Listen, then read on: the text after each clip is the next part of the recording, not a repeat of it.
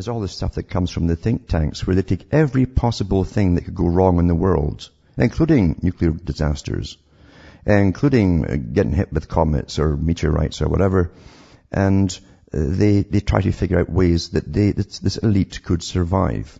And it's not a new thing. They've been doing this all along. They've had their underground bases all through the Cold War, using your tax money to ensure that they do indeed survive. And we've had articles in the mainstream too about incoming possible asteroids and all this stuff. They literally leave nothing to chance. But they also go through everything with military strategy to do with social policy.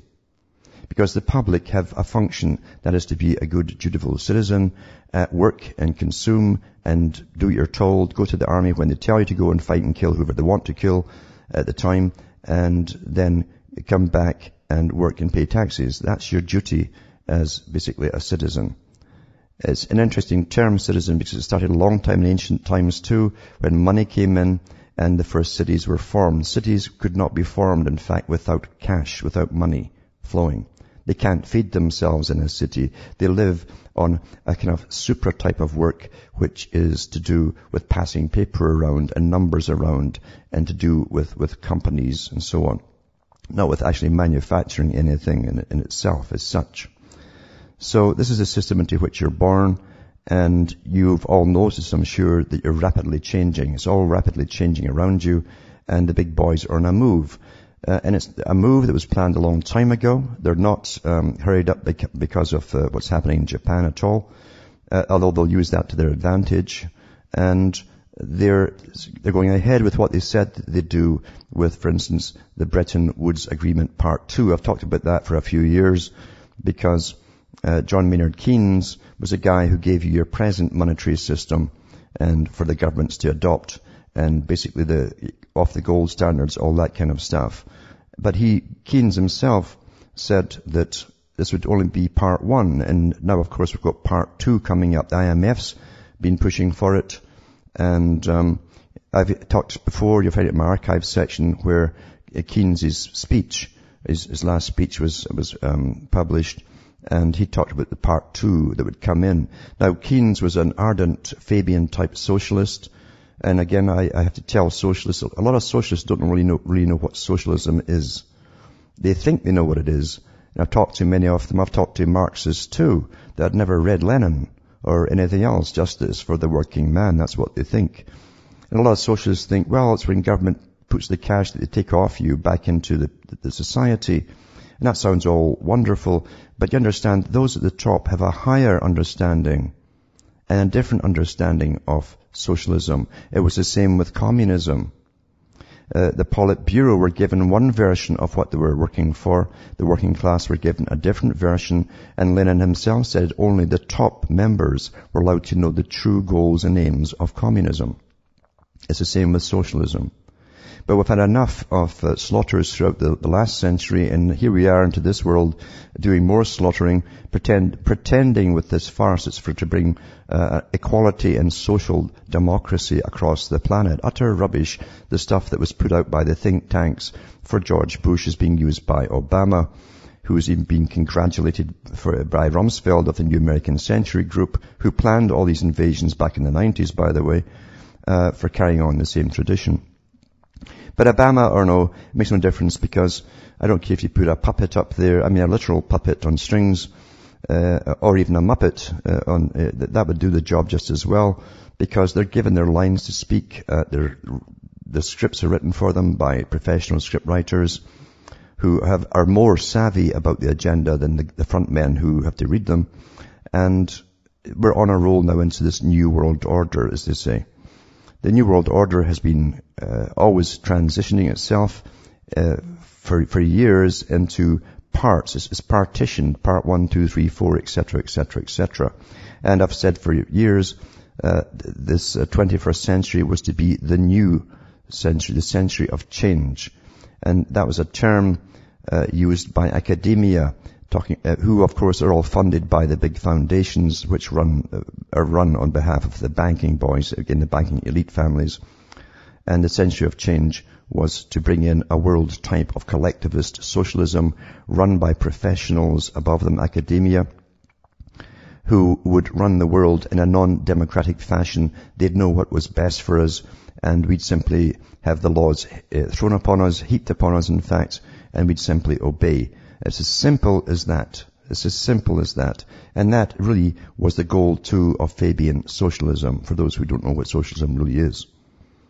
There's still that link up there. I went through the Soviet story, and on there, of course, you have one of the founders, George Bernard Shaw, of Fabian socialism, giving his speech about the world to come, this same H.G. Wellsian type of utopia, where you'd have to go to the big boys and defend your right to exist to them. He wanted to gas all the useless eaters. Back with more after this break. I don't want to punish anybody, but there are an extraordinary number of people whom I want to kill. I think it would be a good thing to make everybody come before a properly appointed board, just as he might come before the income tax commissioners, and say every 5 years or every 7 years, just put him there and say, sir or madam, now will you be kind enough to justify your existence? If you're not producing as much as you consume, or perhaps a little more, then clearly we cannot use the big organization of our society for the purpose of keeping you alive, because your life does not benefit us, and it can't be of very much use to yourself. And this was actually somewhat subtle for Shaw. He'd also foreshadow some of the worst atrocities in our planet's history. He wrote, "I appeal to the chemists to discover a humane gas that will kill instantly and painlessly. In short, a gentlemanly gas, deadly by all means, but humane, not cruel." Hi folks, we're back and we're cutting through the matrix, just talking about the big system and how it's going along the way it's supposed to go, because they've been telling us what they're been going to do for years, from sites like the Council on Foreign Relations and their Foreign Affairs magazine and other articles that they put out there by the big think tanks, the big workers and shakers for the world, that they're employed, of course, by the big international bankers. Look into the foundations of the Royal Institute of International Affairs - Council on Foreign Relations. See the guys who started it up, the Rothschilds, Milner, Lord Milner, and who was German as well. And of course their sons, of course, took over, and they actually fomented wars and owned medias to tell them that the other sides had attacked, like the Boer War. They got the Boer War going because they wanted to grab the diamonds, fields, and the gold and silver and so on. This is factual. It's in the history books, and their own historian, Carol Quigley, wrote about it in Tragedy and Hope and the Anglo-American Establishment, the two books that you have to read to understand any of this that's really going on.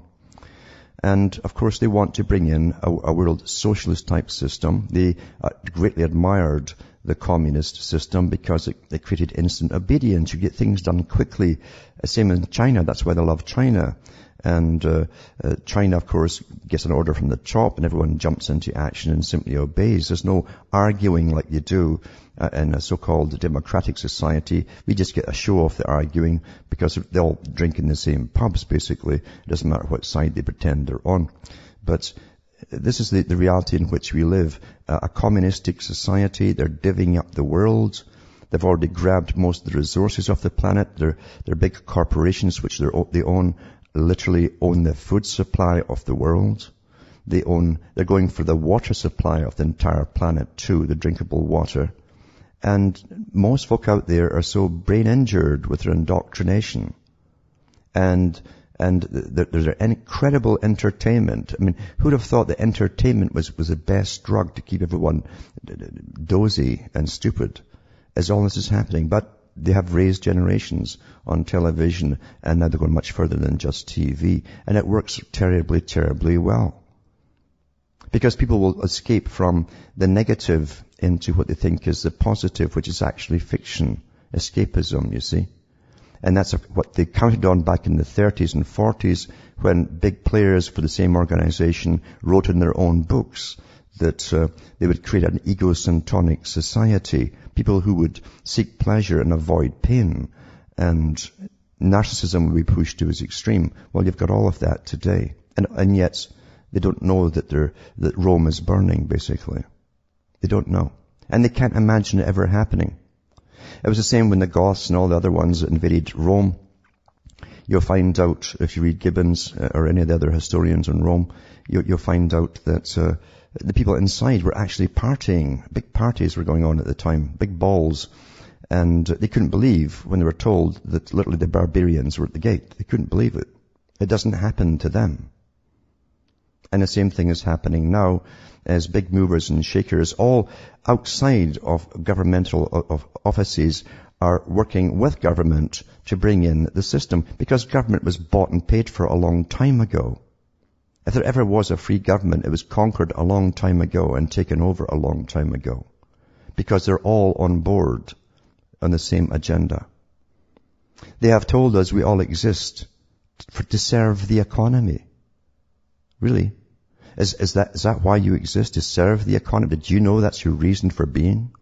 Well, that's what they tell you. Your reason to exist is to serve the economy. What's the economy? It's whatever they say it is.